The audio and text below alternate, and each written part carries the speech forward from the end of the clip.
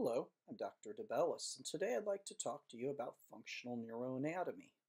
We're going to talk about what the different parts of the nervous system are. We're going to talk about the different structures that make them up. And then we're going to talk about what their role is in human behavior. The central nervous system consists of the brain and the spinal cord. We usually abbreviate central nervous system as CNS. The peripheral nervous system consists of all the parts of the nervous system found outside the skull and the spinal column. And we usually abbreviate peripheral nervous system as PNS. If you look over there on the side, that's a diagram that I did of a mid-sagittal section through the brain and the spinal cord. So that would be a diagram of the central nervous system. Now, in the central nervous system, collections of cell bodies, or soma, again, these can be gray matter, they're called nuclei, whereas collections of the cell bodies are called ganglia in the peripheral nervous system. Now, collections of axons, and again, axons are actually going to be lighter in color because of all that myelin. It has a whitish color since it's a phospholipid. But collections of axons are called tracts in the central nervous system, but they're called nerves in the peripheral nervous system. So if we look behind the eyeballs, we'll find that we have cranial nerves. Cranial nerves extending from the eyeball, then they go into the cranium, and eventually they cross over at the optic chiasm. And after that point, they're no longer called optic nerves, they're called optic tracts. That's because they're no longer comprised of peripheral nervous system. They then become part of the central nervous system. So these are going to be some helpful terms for you to understand what you learn about neuroanatomy. Now, the peripheral nervous system consists of nerves or bundles of axons, and it has two systems, the somatic and autonomic nervous systems. The somatic nervous system, also called somatic nerves, are connected to the spinal cord, and the cranial nerves connect to the brain. Now, the autonomic nervous system primarily controls glands and internal organs. It has a sympathetic and parasympathetic division. Here's a helpful diagram showing the different parts of the nervous system. Over on the left, right below nervous system, you see central nervous system, the brain and spinal cord. Over on the right, we have peripheral nervous system.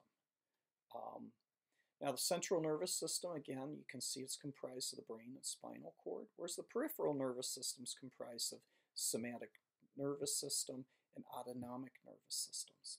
And the somatic nervous system is comprised of cranial nerves and spinal nerves, and the autonomic nervous system is comprised of the sympathetic division, the parasympathetic division, and the enteric nervous system. So there are 31 pairs of spinal nerves, and each spinal nerve is the fusion of two distinct branches or roots. So we have the dorsal root and the ventral root. The dorsal root here is in the back, and that's where incoming sensory information arrives at the spinal cord. It goes in through the back. So information comes into the back of the spinal cord, and then out the front, that's where motor information is directed out of the spinal cord. This is the ventral root. So the dorsal root carries sensory information from the body to the spinal cord, whereas the ventral root carries motor information from the spinal cord to the muscles. This is similar to the brain. If you think about it, the brain sends a lot of incoming information. It projects it directly to the occipital lobes, which are in the back of the brain. And the front of the brain is more involved in motor functioning, so kind of like the dorsal and the ventral roots of the spinal cord. We also have 12 pairs of cranial nerves. So you have two of each of these. I'm going to refer to it like you have one. The olfactory nerve is cranial nerve 1. It's important. It senses smell. Cranial nerve 2. Optic nerve is important for vision. Cranial nerve 3 is the oculomotor nerve for eye movement.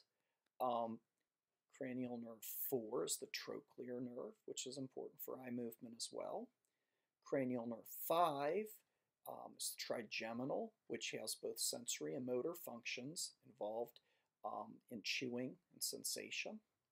Now, cranial nerve 6, the abducens, is involved in eye movement, kind of like cranial nerves 3 and 4.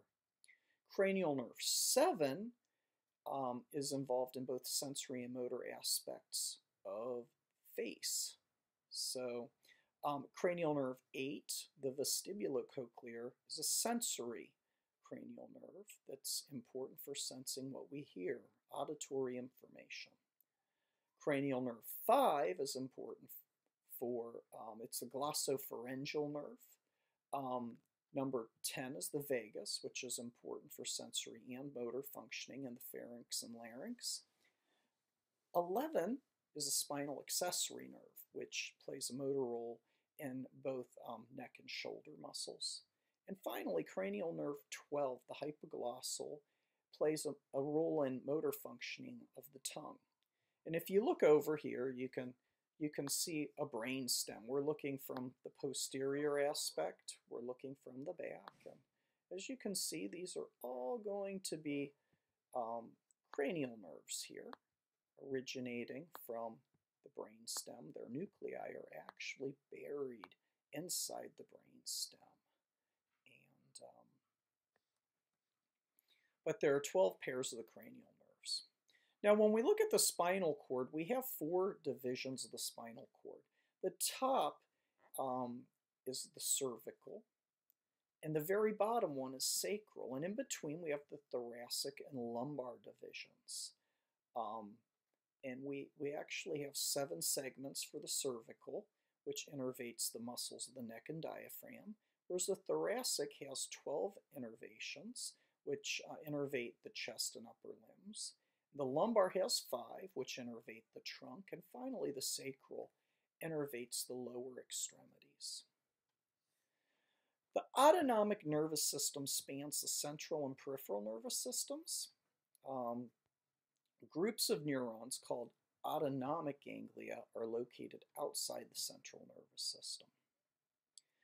Preganglionic neurons run from the central nervous system to the autonomic ganglia, and postganglionic neurons run from the autonomic ganglia to targets in the body. So the autonomic nervous system has 3 major divisions: the sympathetic, or the fight and flight division, the parasympathetic, or the rest and digest division, and finally the enteric nervous system, which innervates the gut. So the sympathetic nervous system, it's a sympathetic chain which runs along each side of the spinal column and prepares the body for action. We refer to this as the fight or flight response. So if you're walking to class and you saw a lion chasing you, your blood pressure, your heart rate would increase. Your bronchial tubes would dilate so that you could take in more oxygen, which you could then pump through your dilated peripheral blood vessels to your muscles. Your pupils would dilate. Certain functions would cease to occur. This is not a good time to be ovulating, and it's not really that important whether you're fully digesting your food. You can do those things later by the campfire, if there is a later, assuming that the lion does not catch you. So this is called the fight or flight response. Research has shown that maybe the fight or flight response is a little bit different for females than it is males, which has given rise to this idea of what we call the tend or befriend response. An argument can be made that from an evolutionary standpoint, it might not be that adaptive for mothers to have a fight or flight response. It might be more essential to their survival and the survival of their young if a woman has a tend or befriend response. And research has shown that this is probably the case.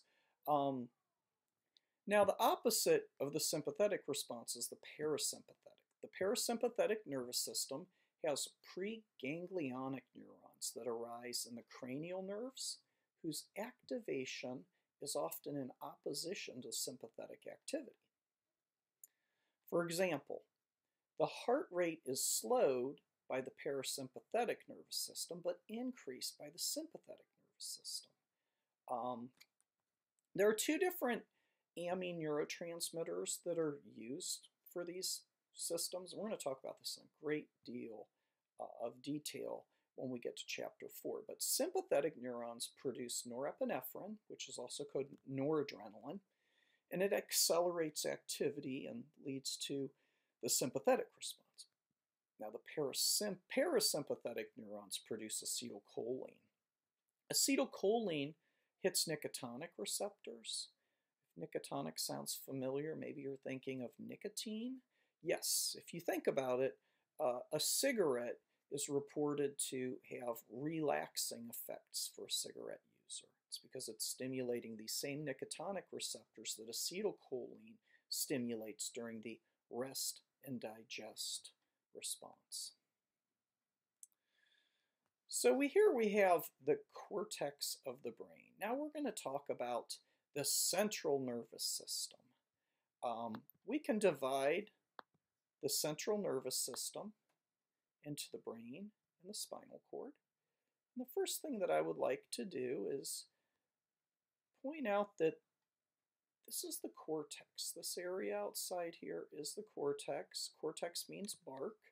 It's the outer 3 millimeters of covering that's all wrinkled up here. And it covers all the other structures that are inside of it. And we have two hemispheres. We have a left hemisphere and we have a right hemisphere. And each hemisphere has 4 lobes. Up front, we have the frontal lobe. There's the frontal lobe. The frontal lobe is really important for movement. It's really important for abstract reasoning, for executive functioning, for movement of the eyes. It's really important for problem solving. The temporal lobe is over here. If you think of this as a big mitten, it would be the thumb of the mitten. Temporal lobes are really important for what we hear, what we smell. They're extremely important for comprehension and emotions as well. In the back, we have the occipital lobes. Occipital lobes are super important for visual information. And as human beings, we have a tendency to be very visual in the way that we learn. When we have information coming in various sensory modalities, we often favor visual information. And the field of cognitive neuroscience has shown us that we favor visual information so much that it's almost to the exclusion of other information, like auditory information. And finally, we have the parietal lobe. The parietal lobe is really important for somatosensory information. There's a topographic map of the body here. It's also important for attention. We're going to talk in more detail about these areas. This is called a mid-sagittal section, and I want to talk about Papes and MacLean. Papes and MacLean came up with this idea of Papes triune. It's the idea that at its core down here, we have the reptile brain. This is the reptile brain. The reptile brain does reptile things. It's in control of breathing. It's in control of blood pressure and vital functions, things that a reptile would do. On top of that, we have what's called the old mammalian brain. And it's responsible for things that all mammals do, things that dogs and cats do, For instance, unlike reptiles, mammals actually can regulate their own body temperature. They nurse their young. Um, they do things that reptiles don't do. And then finally, we have the neomammalian brain, or the new mammalian brain. And this area, which is going to be called the neocortex, it's really important for functions that are uniquely human. There are some things human beings do that animals just don't do.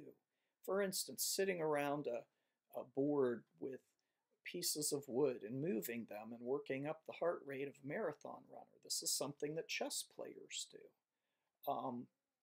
So being able to think abstractly as we do, these are things that are unique to human beings, and these are things that are regulated by the neomammalian brain. And this is the idea of Papes triune, is that our mammalian brain is on top of the reptilian brain, and we have this neomammalian brain, which is on top of the old mammalian brain.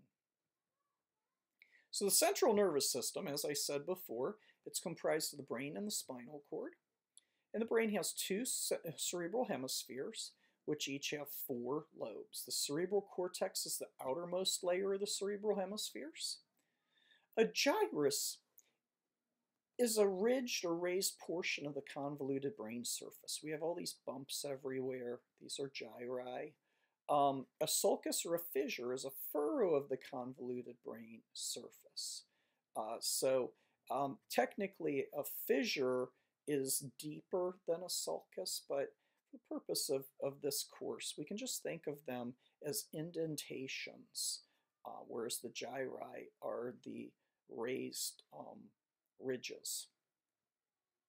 Now, there are landmark boundaries we need to be familiar with when we're trying to locate parts of the brain. The first is the Sylvian fissure, and the Sylvian fissure runs up along the top of the temporal lobe. And then we have the central sulcus.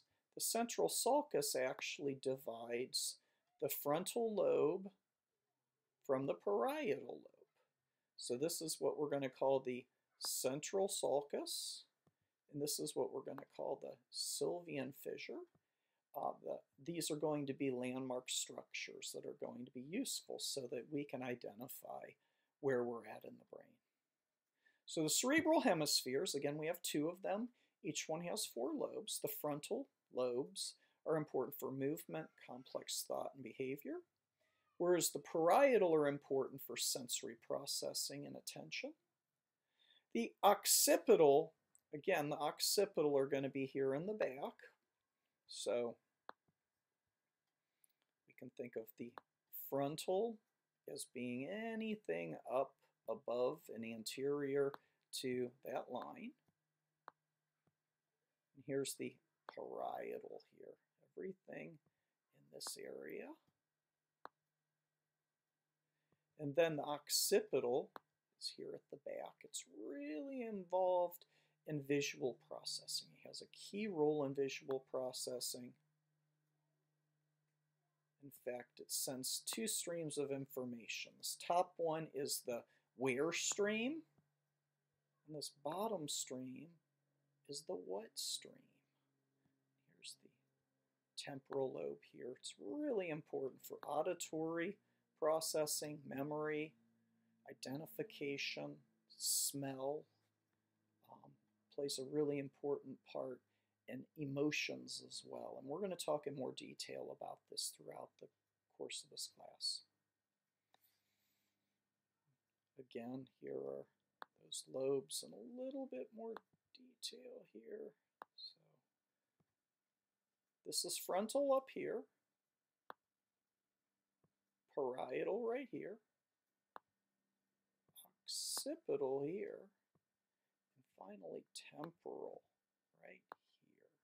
So maybe if you can try to draw one, I think of it as being kind of like a mitten. Again, the temporal lobe, if you think of the T, maybe means temporal or thumb. And maybe the F for frontal or fingers. Now down here we have something called the cerebellum. Cerebellum means little brain. And the cerebellum is really important for balance and movement, and proprioception. We're going to talk about this in more detail. But it's not actually considered one of the lobes. Now this is called a mid-sagittal section. Mid meaning that it's in the middle, and sagittal refers to the fact that there's a slice down the center. And here we have the medulla. We're going to talk about this in great detail. Its involvement in vital functions such as respiration and heart rate. Here's the pons we're going to talk about in great detail. It means bridge. It connects the spinal cord with the cerebellum and the cortex. This is the cerebellum here. The cerebellum is really important for movement, proprioception, and balance. We have this hollowed out area here as well. This empty space isn't really empty. It's actually got cerebrospinal fluid in it, and we will refer to it as a ventricle. This is actually the fourth ventricle, and it separates the brainstem from the cerebellum. And here we have what we call the pituitary gland. The pituitary gland is referred to as the master gland because it plays such a key role in the production of hormones. We have a little area here called the anterior commissure, which connects the two hemispheres. But this area right here, the corpus callosum, and I'm going to circle it in red. You have 4 different divisions of it. You have the splenium, the isthmus, the genu, and the rostrum. They're all parts of this corpus callosum that connects the 2 hemispheres. As you can see, it's white in color because it's mostly myelin. So it's mostly axons, these huge collections of axons. This structure right here, which you can't really see that well, but it's like a big egg. This is called the thalamus. It's the central switchboard that all information heading to the cortex actually has to go through, and it gets directed. This is what we call the midbrain right here. We're going to divide this into 2 areas. The tegmentum right here. This is the tectum. It's comprised of 2 different parts here. The superior colliculi. The superior colliculi is really important for visual alarm information. And the inferior colliculi is really important for auditory alarm information. So maybe if you're in a silent place and you hear a loud sound that sounds threatening, maybe the backfiring of a tailpipe, it's going to activate the inferior colliculi. If you see something alarming that activates your sympathetic response, perhaps the superior colliculi are being activated. This right here is called the pineal gland. The pineal gland is really important for production site for melatonin, which is involved in sleep cycles. This up here is referred to as the hypothalamus. The hypothalamus is known for being responsible for the 4 F's there. I'm trying to draw an F there.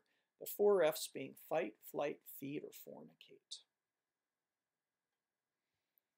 So again, here's the cerebellum, which is important for motor functioning, fine movement, refinement, and balance and proprioception.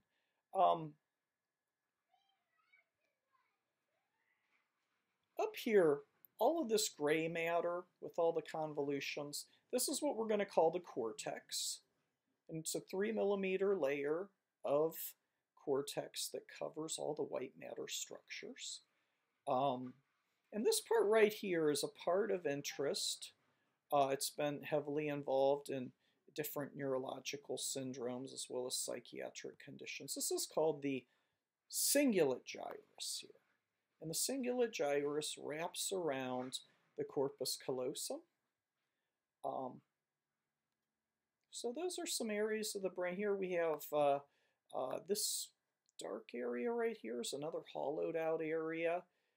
As you know, it's not full of air, it's full of cerebral spinal fluid. This is actually one of the ventricles that you're looking at right here.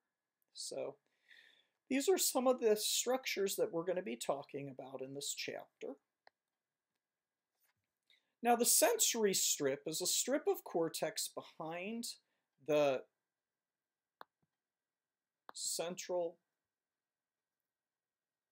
sulcus. Or I'm sorry, behind the central sulcus here. So the sensory strip would be right here, so it'd be in the parietal lobe. We oftentimes abbreviate it S1. And it's important for touch. There's actually a topographic map of the body here. And for this topographic map of the body, we actually have representation from the face is about here, and then the hand, and then above that is the arm. And then if you wrap around to the inside, we actually end up having the legs and sensation of the genitalia actually. So that's called the sensory cortex. I'm going to switch colors here, and we will use blue for the motor cortex. So the motor cortex is important for controlling the muscles. It sends messages to the muscles that help them to contract. So it's called the motor cortex, and we will abbreviate that in our sensory processing chapter as M1. It's the primary motor cortex, but basically it's got all the neurons that actually make their way down to the muscles to operate the muscles. And again, it has a topographic mapping where the face is right here, and notice how big the face area is. It's huge. The hand area is as well too. Well, that's probably because being able to manipulate our fingers and our hands and our face are some of the most important things that we do. If we cannot chew our food properly, if we cannot use our hands, that's going to have more of a effect on us than other parts of our body. But that's the motor cortex. And again, the corpus callosum's a bundle of axons that connects the two cerebral hemispheres, and we can't see it right now because it's on the inside of the brain. It's buried underneath the cortex, so we have no way of viewing it with this brain. Now there are two colors of brain tissue. We have white matter and gray matter.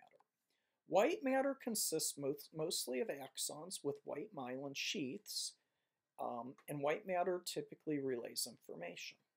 Gray matter, on the other hand, contains more cell bodies and dendrites, which lack myelin, and gray matter perceives and processes information. And then we also have something called reticular matter, which we find in the brainstem, for instance, which is a mixture. It's kind of a light gray matter. It's a combination of the two. Now, if we're talking about orientations of the brain, if we're looking at a brain scan, we have to know if we're looking at it from the front to back, or if we're looking side to side. We have these terms. The terms are sagittal, coronal, and horizontal planes, and they tell us the orientation of the brain. A sagittal plane is a plane of the brain where you're looking at the brain, and on one side you have the very front, and on the other side you have the very back. We call it sagittal because sagittal refers to an archer, and as you know, archers pull the string back along the sagittal plane. Coronal planes, coronal refers to crown. They divide the brain into a front and back, kind of like a crown. And then finally, the horizontal plane divides the brain into an upper and lower part. Whenever I'm showing you a brain scan, I will oftentimes refer to it as either sagittal, coronal, or horizontal. Some terms I want to use for whenever we do look at brain scans, some terminology about reference and relationship spatially. Medial means toward the middle when we talk about the brain. Lateral means toward the outside. Ipsilateral means on the same side. Contralateral means opposite side. This is going to be important to know because each hemisphere controls the contralateral side of the body. A very interesting phenomenon. Anterior rostral refers to the beak end, whereas posterior or caudal means the tail end. Proximal means near the center, and distal means toward the periphery. Dorsal means toward the back, and ventral means toward the belly.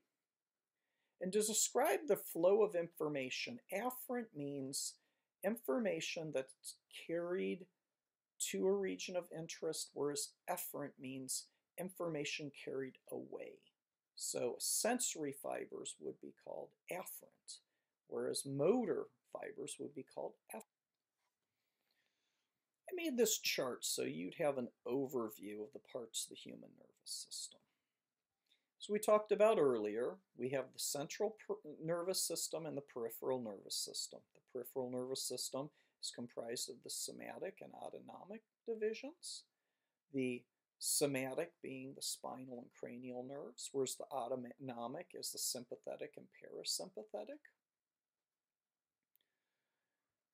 We also have the central nervous system. The central nervous system is comprised of the brain and the spinal cord. Here you have a view through a spinal column. When it comes to the brain, we can divide it into the forebrain, the midbrain, and the hindbrain. These are not the same as Pape's triune when we were talking about the reptilian, the mammalian, and the neomammalian brain. These are not the same. There's overlap, but they don't neatly fit together. They're not the same thing. They're similar. But the hindbrain is comprised of the pons, the cerebellum, and medulla. The midbrain is comprised of the tectum and tegmentum. And the forebrain is comprised of the cerebral cortex, the basal ganglia, the limbic system, the thalamus, and the hypothalamus. So I'll need you to be familiar with this chart. This is a really helpful tool to get a good overview of the terrain that we're going to now explore. The basal ganglia includes the caudate nucleus, the putamen, the globus pallidus, and the substantia nigra. There's also another part of it called the subthalamic nucleus that's actually not in there. But the basal ganglia are very important for motor functioning, affect, cognition, and eye movement. You might want to use the acronym MACE for those functions. But it's really important for action selection. And when people have disorders that affect the basal ganglia, oftentimes we find their movement is disrupted. Sometimes there's too much movement, sometimes there's too little movement. But here we actually have a picture that I did of the basal ganglia. This part right here is what we're going to call the putamen. And then this part right here is the caudate nucleus. Caudate, again, meaning tail. And it does look kind of like a tail. If this was an organism here, I would assume that we would call that the tail. Now, buried within the putamen, kind of like the yolk in an egg, buried in there, we have the globus pallidus. And then down here, we have the subthalamic nucleus and then the substantia nigra, which is right here. The substantia nigra is really important. It's been implemented into conditions such as Parkinson's disease, where the pars compacta doesn't produce enough dopamine. We're going to talk about this in great detail. in later chapters. Now, I said that having disruption in the basal ganglia can cause too much movement or it can cause too little. This can be kind of confusing. The basal ganglia has two pathways. There's a hyperkinetic pathway that amplifies movements, whereas there's a hypokinetic pathway which reduces movements. So the hyperkinetic is probably impacted by something that's going to lead to Parkinson's disease, whereas the hypokinetic pathway, which reduces movements, it's going to be impacted by disorders that lead to increased movements, such as Huntington's chorea, where there's a dance-like motion that an individual has because of excessive movement. But the basal ganglia has these two pathways, the hyperkinetic and the hypokinetic. Depending on which pathway is affected, there can be too little or too much movement. The limbic system. So the limbic system was once called the rhinencephalon. Rhinencephalon, of course, meaning nose brain, because it was noticed that rats had this and that it played a key role in their sense of olfaction and their memory and other areas. At some point, though, we noted that human beings also have a limbic system. And human beings don't actually use their nose as much as rats do to navigate and understand their environment. So the name limbic system was proposed instead. And this is similar to Pape's mammalian brain. There are up to 21 structures that are classified as limbic structures. The most well-known is the amygdala, which plays a prominent role in fear, anxiety, anger, as well as emotional memories. The hippocampus, one of the best understood, one of the best studied at least, structures in the brain, plays a very important role in memory consolidation, especially in spatial navigation. You're probably familiar that in Alzheimer's, the hippocampi are impacted preferentially, especially in the initial stages. And one of the behaviors you often find with individuals with Alzheimer's disease is getting lost. Because the hippocampi are atrophying, ability to navigate through space is hampered by poor memory, poor spatial navigation. The olfactory bulbs are really important for smell. They're part of the limbic system. Here we have another schematic here where we show different parts of the limbic system. This right here is the hippocampi.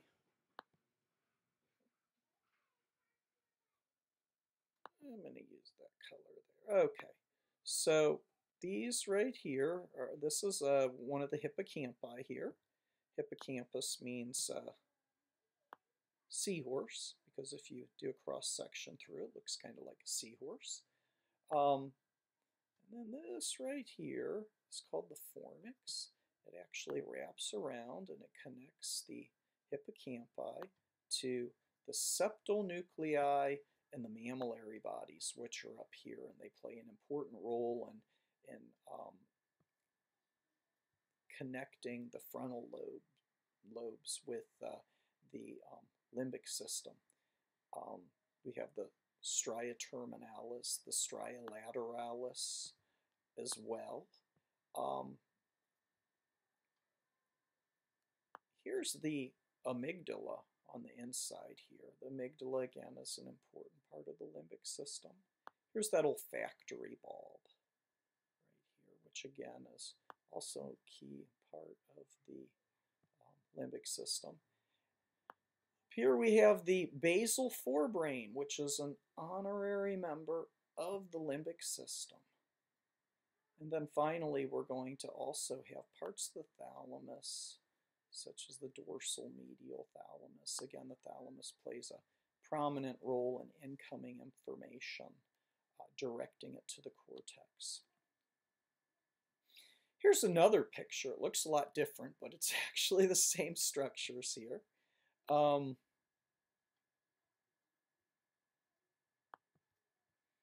There we have a hippocampus. This one doesn't look quite as prominent as the other one. This one's probably more to scale, to be honest with you. But here's the hippocampus. There's that fornix that wraps around. Don't worry about the orange structure. That's the stria terminalis. And I'm not going to talk that much about that for this lecture. But as you can see, that fornix wraps around, and it goes to these little structures here called the mammillary bodies. They help to connect the frontal lobes with the limbic system. They tend to atrophy when an individual has Korsakoff's dementia. We find that they atrophy, and that's probably associated with a symptom we call confabulation. Confabulation is whenever memory is compromised, but the individual doesn't realize it, so they fill in the gaps of their story with false information. They're not really aware that it's false. They're just filling in the missing information. And here's the cingulate gyrus as well, which is another part of the limbic system. Here are the amygdalae, which again are really important for anger, fear, negative emotions. The thalamus is the switchboard which directs information to the appropriate areas of the cortex. So when information goes in, or sensory information makes it to the brain, the first stop is going to be the thalamus. And then the thalamus is going to direct information to the appropriate part of the cortex. Interesting thing is, when information goes into the brain, such as, oh geez, let me think, your grandmother, that information is not directed to a particular neuron. There's not a grandmother neuron that holds the image of your grandmother. The visual information goes to the occipital lobe. The feel of grandma is going to go to the parietal lobe, where the sensory cortex is. The smell of grandma is going to go to the piriform cortex. The sound of grandma is going to make it to the auditory cortex. So the parts of grandma are going to make it into all different parts of the cortex. Now it's fascinating how whenever we conjure up the concept of grandma, it all comes together. This is called the connectionist paradox. The fact that it's all connected, and we, even though we store all the different pieces in different parts of the brain.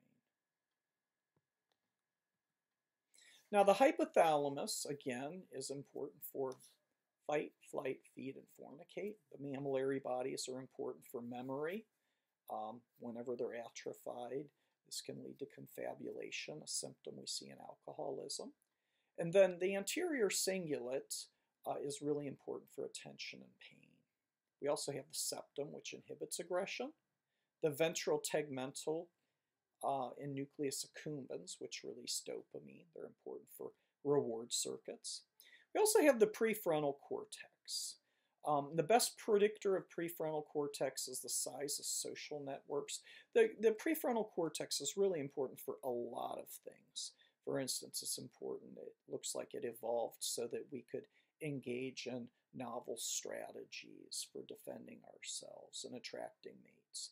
It also seems like it's important for utilizing tools, which would be very important for cutting meat or using as a weapon. It also is really important for helping us to have large social networks.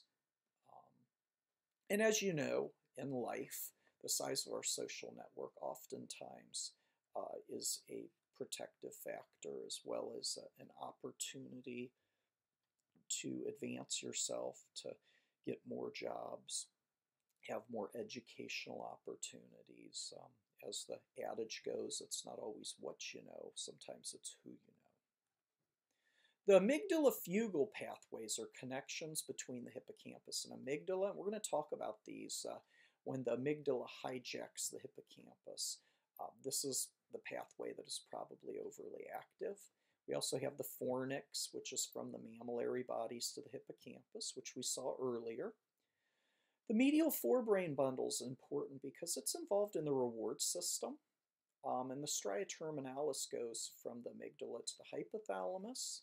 The mammillothalamic tract goes from the mammillary bodies to the thalamus. And the ventral tegmentum is another reward circuit. Now, when we talk about the midbrain systems, we have the superior colliculi and the inferior colliculi. So the superior colliculi, which we're going to put in red, those would be, there's one on the right side and there's one on the left side as well. So that's the superior colliculus.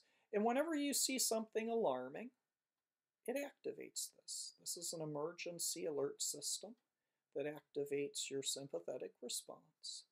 I remember one time I was reading at like 4 in the morning and no one was awake. And as I'm reading my book, my cat's tail actually bumped me, went right in front of my eye. I didn't realize the cat was actually sleeping on the back of the sofa because he was so quiet. As a result, I had a sudden burst, and this was the activation of the superior colliculus.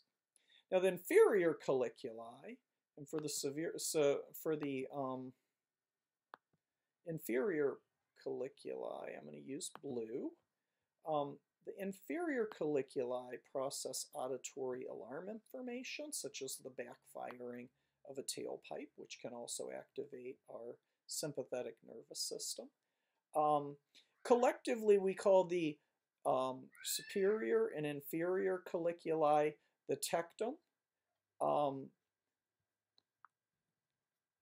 So in the midbrain, here's where our tectum would be. The structures we just looked at. The superior colliculi up top, the inferior down below. We also have the tegmentum. The tegmentum here is really important because it produces neurotransmitters. And the neurotransmitters end up going all throughout the brain. But the tegmentum is a major production site for neurotransmitters. Now, the reticular formation, on the other hand, consists of a set of nuclei here that are in the brain stem. And what these do, they're involved with levels of arousal. So they're involved in sleep arousal, temperature control. We actually have these different levels of arousal. For instance, the reticular formation starts from down in the medulla oblongata and makes its way up in the brainstem up to just a little bit above the pons. But we have different levels of arousal. Alert is when we have open eyes, somebody's looking at you and responding appropriately. Now, lethargic, and sometimes I see lethargic when I teach my 8 a.m. class, individuals who are drowsy, but they can open up their eyes and look at you when you call on them in class, and they can respond to questions. Hopefully they don't fall back to sleep, but if they're lethargic, this is something that could happen. Attuned is when an individual is difficult to arouse. Loud shout or vigorous shake will lead them to open their eyes and look at you, but they respond slowly and they're confused. Stuporous is when somebody arouses from sleep only after painful stimuli. Sometimes they use the Glasgow Coma scale to measure whether somebody responds to pain, for instance. And finally, comatose is an individual who's unarousable. They have no response to any stimuli. Now the hindbrain is comprised of the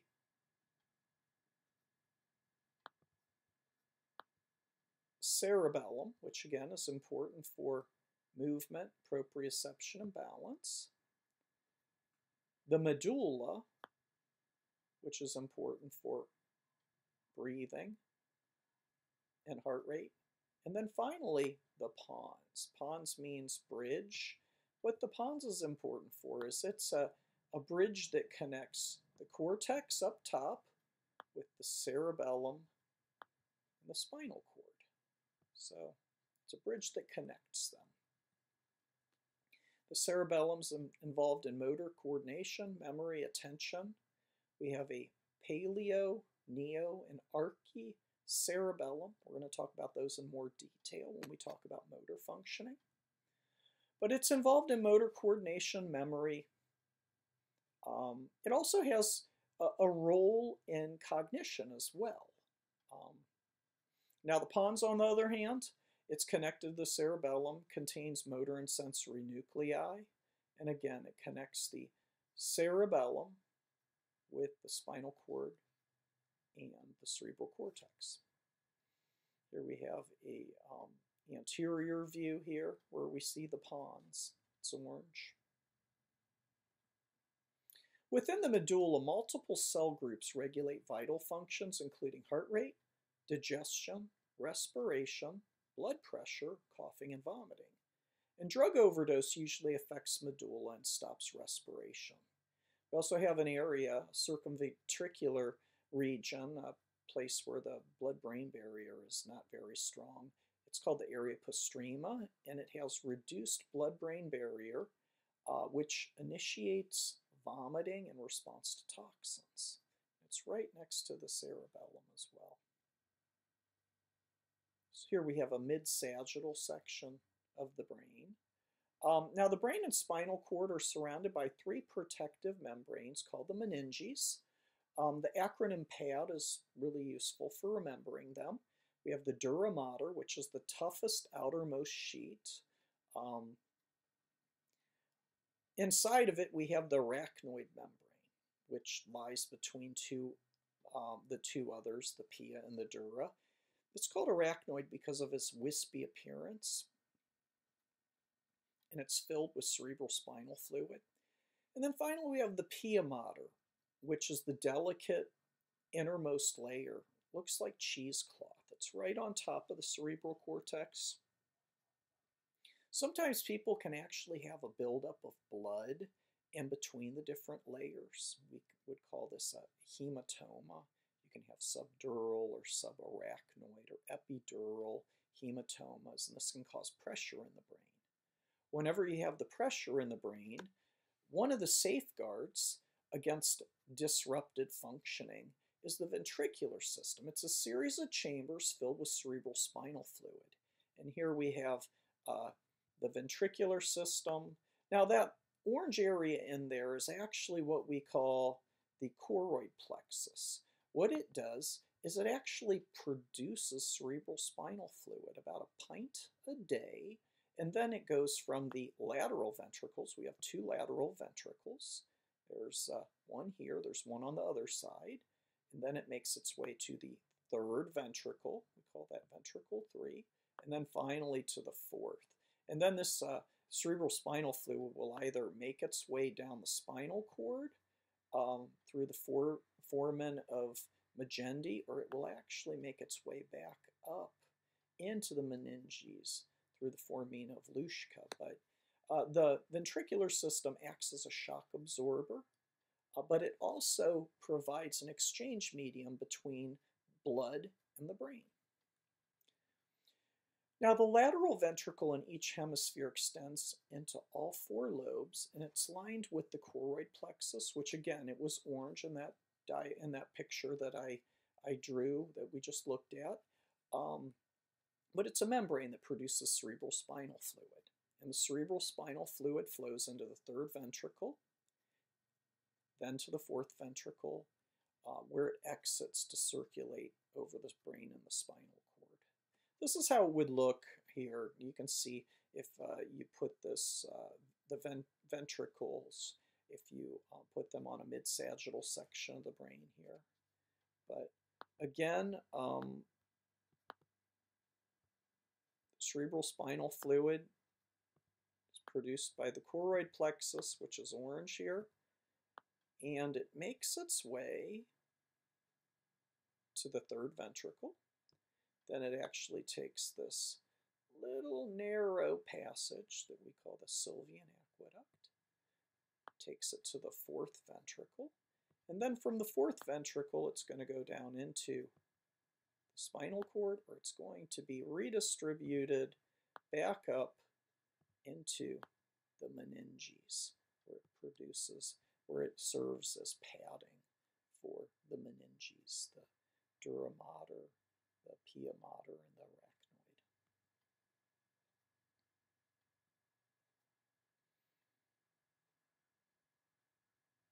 You have two lateral ventricles. Altogether, remember that you have 4 ventricles. Now, the carotid arteries are the major arteries of the brain.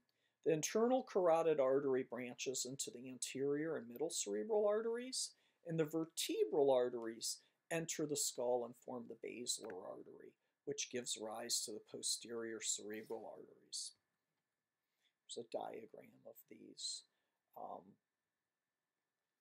Now, the circle of Willis is a structure formed by the major cerebral arteries. And stroke is caused by the rupture or blockage of blood vessels, leading to insufficient blood supply. The blood-brain barrier is the result of higher resistance in brain capillaries that restrict passage of large molecules. We're going to use brain imaging to study different conditions such as stroke. So this is called a CT scan, or computerized tomography. It's a measure of X-ray absorption at several positions around the head, and it maps tissue density. We call it structural imaging, not functional imaging. Structural imaging tells us whether the structures are intact. Functional tells us how well they're functioning. Magnetic resonance imaging is another structural imaging technique. Strong magnets cause protons in the brain tissue to line up in parallel, and then a pulse of radio waves knocks protons all over, and the protons reconfigure, and in the process they actually emit radio waves that differ by tissue density. And the MRI tells us which tissues are denser, which ones have the density of liquid versus lipids. We also have positron emission tomography, or PET scans. This is not a structural scan, this is functional. It gives us images of brain activity. It uses radioactive chemicals injected into the bloodstream and then maps their destination by the radioactive emissions. It identifies which brain regions contribute to specific functions. So it can tell us which parts of the brain are active when we engage in certain types of activities. Here we have a PET scan. The one up top is a normal individual. The one below is an individual with Alzheimer's disease.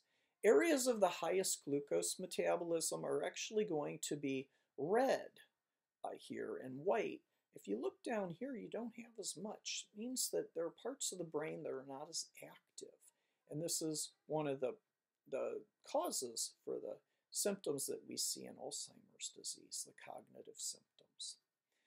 We also have functional MRI, which is both structural and functional, and it measures changes in brain metabolism, allowing us to note active brain areas and infer how networks of the brain structures collaborate. So, imaging can overcome these limitations of other methods of assessment, and one question that can be addressed is the state of consciousness of people in comas, for instance. Brain areas in such people can show activation when individuals in a coma are actually prompted. And here you have a list of different questions that you can look over as part of a study guide. Thank you very much, and next time we're going to talk about the action potential.